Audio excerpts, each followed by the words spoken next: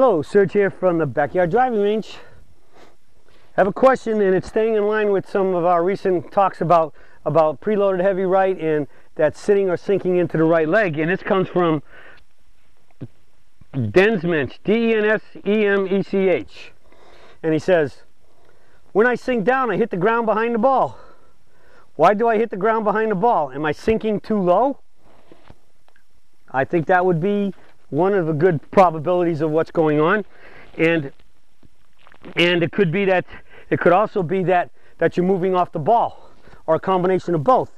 Because again, when we sink into this, we're load into that right side. It's nothing more than like the pitch, just a very little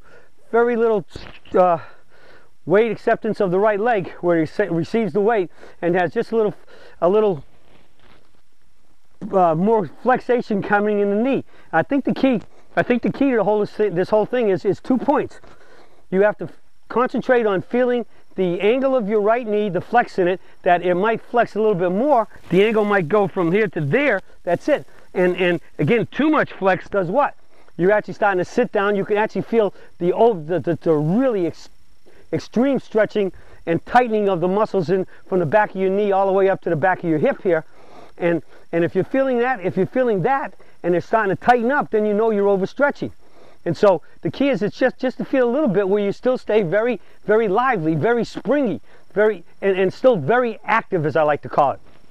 So the key is we have to receive the weight and just feel that slight flexing in the knee, which means the knee, if you're standing here looking at the knee, as I look down at it, it might, because it's flexing more, it might be moving a little bit, about a half an inch that way, an inch the most. But if you're going to a point now where if you look down at your knee and your knee is now almost covering your toe to your toe, and God forbid if it gets outside your toe, you've stretched way too much. And you can feel everything tightening up in here, especially in your hip muscle and your upper muscles in your glutes over here. So just, you feel them active, you feel them ready, engaged, but not starting to tighten. Tighten means you're reaching the end and getting way too much stretch on them, which means you've moved the knee way too much. So it's just a soft little load that sinks down just a little bit. If you videotape yourself, you stand here, I can see my shadow here. As I swing according to my shadow, all I can see is the slightest little bit of just like a waver at the top of my head at the top, and it stays still. And then when I transition, I see the head go backwards. So use your shadow. He's your best buddy.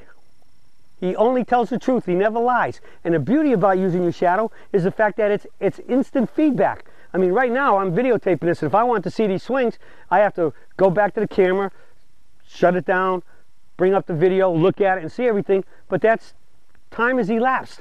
The feeling's gone. But here, I'm seeing and I'm feeling at the exact same time. And a picture's worth 1,000 words, and they're worth 10,000 words or 1,000,000 words when it's active at the moment, exact moment, doing what you're doing. So you can see it and feel it at the exact same moment. So the sight and the feeling resonate together.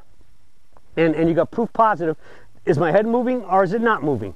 And it's naturally there's a movement, but it is so negligible, it's hardly visible that the head's moving up and down.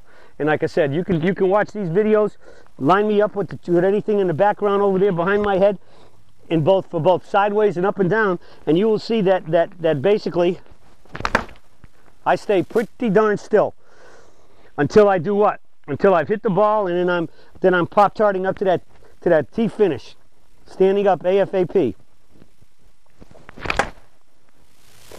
Okay, so just a little bit down and up. Just feel a stretch, just a slight stretch.